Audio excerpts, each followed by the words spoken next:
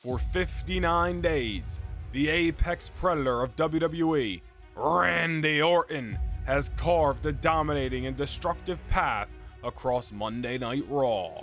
Since winning the WWE Championship inside Hell in a Cell at Survivor Series, the Viper has struck over and over again with victories over Austin Theory, Damian Priest, Dominik Dijakovic, and AJ Styles. But this isn't anything new for the man celebrating his 21st year in World Wrestling Entertainment. Randy Orton sits comfortably atop WWE, but the challenger awaiting is looking to add on to his already Hall of Fame career.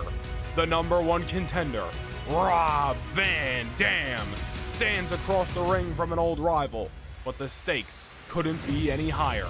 Not only is the WWE Championship on the line, but the chance to defend that title in the main event of WrestleMania hanging in the balance.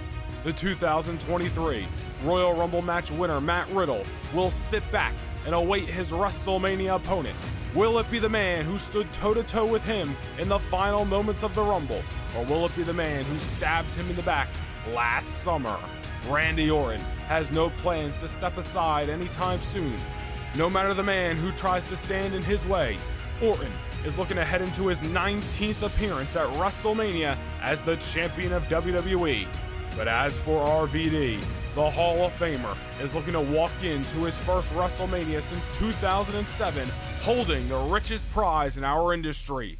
Who will be one half of the main event at the show of shows? Will it be the Apex Predator, or is Mr. Pay-Per-View himself riding a wave of momentum that can't be stopped?